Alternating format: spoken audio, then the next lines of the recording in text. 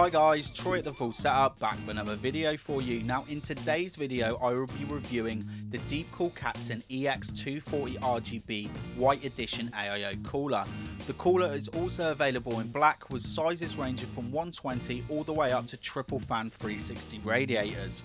As well as a product overview, I will be showing full installation of the cooler, RGB options and lighting effects, Ryzen 2600 stress temperatures and some gaming tests thrown in too.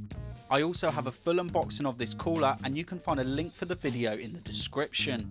Now the first thing you'll notice is this is one seriously good looking AIO cooler. The almost all white finish is perfect for RGB setups as the cooler will reflect all your multicolour lighting, and the pump block combo looks fantastic and is a nice change from the standard hockey puck style that most AIOs seem to feature. One serious plus for me is that it has no branding on the top, meaning you can mount it in any orientation without having a sideways or upside down logo. As someone that's a sucker for a splash of white in my builds, I personally believe this is currently the best looking AIO on the market.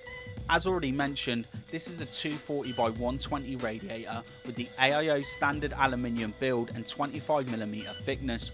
The two included 120 fans also follow a black and white theme and look fantastic. But looks to one side, they have an operational range of 500 to 1800 RPM. I found from 1100 and under they are virtually silent. From 1100 to 1400 they are audible but very quiet, and from 1400 to 1800 RPM they get a little noisy, but there's, no nasty coil whines. I only have two complaints about the fans. Firstly, the braided PWM cables are a little short, but this is easily resolved as Deepcool include a 4 fan splitter and a PWM extension cable, which is a really nice touch. Moving on to the Captain showpiece, that RGB pump combo. Again, this really is a thing of beauty and I love the matte white finish with the pulsating RGB lights.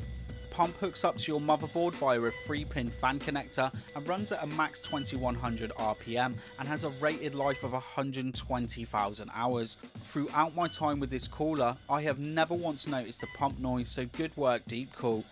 If I had to make some points that I do not like about the pump, it would be the tube length and its flexibility.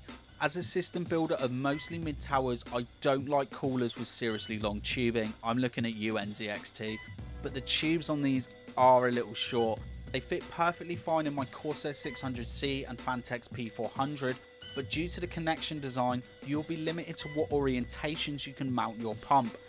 That being said, it looks fantastic in both cases, but if you have a full tower, I would make sure your case has enough space for top radiator mounting. Moving on to RGB options, as well as the RGB pump, you also get an included RGB lighting strip. You have two options for controlling the effects. You can use the included controller that hooks up to a spare SATA power connection on your power supply. The controller has options for different lighting effects, speed and brightness. If you want to see the controller in more detail, I've included some of my other Deepcool videos in the description. The second option, which is the option I use, is by using the included motherboard sync cable. And yes, before you ask, if you have a 4-pin RGB connector on your motherboard, the cooler is fully compatible with your motherboard's RGB software. The Deepcool Captain comes with plenty of mounting gear with a wide range of support for both Intel and AMD, and yes, it's AM4 ready. The backplate is used for both Intel and AMD installations. Start by inserting the 4 long screws into the holes that are for your socket type. Use the 4 larger round bolts to secure the backplate to your motherboard. Now line up the mounting bars and secure with the 4 smaller round bolts. You only want to finger tighten the mounting bracket. You may need a screwdriver to mount the cooler, but again, do not over tighten. Okay, over to the benchmarks. Now you may have noticed I didn't add any thermal paste as the CPU block has pre-applied thermal paste. But for the following benchmarks, I will be using the same Arctic MX4 I use for all of my benchmarks.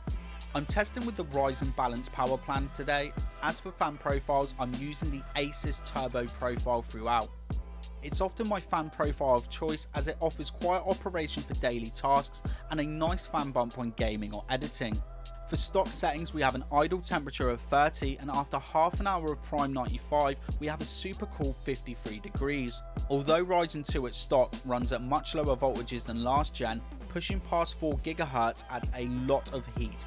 At 4.2 GHz with a V-core of 1.43 volts, we have an idle temp of 41, and after 30 minutes of prime 95, we have a max temp of 75 degrees. Boring graphs to one side, let's take the battle to Amiens with some 64 player operations. We're also running with a stock 1060 at 1440p resolutions.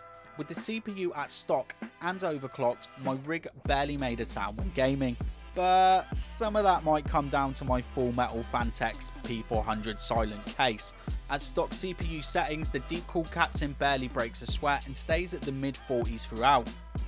Moving on to 4.2 GHz, and again, the temps certainly do jump up after pushing a max overclock on this 6-core CPU. But for the most of my gaming, the temps stay between the high 50s and low 60s, which is a great temp for a CPU drawing over 1.4 volts. So there is the review of the Deepcool Captain EX Rgb White. I must say I'm thoroughly impressed with this cooler. It's by no means the best performing 240 AIO on the market, but it's perfect for anyone who wants to get into some overclocking but also wants a quiet PC. I stand by what I said at the beginning of the video. For someone that builds mostly in mid-tower cases and loves a splash of white, this is the perfect cooler for me. But that's my opinion. I'm really interested on your thoughts. Is this dazzling white RGB AIO cooler the cooler of your dreams, or have you got your heart set on something else? Let me know in the comment section. Anyway, that's it from me today. If you like the video, leave a like. If you dislike the video, leave the dislike. And if you really like the video, please make sure you subscribe. I'll be back with some new videos real soon.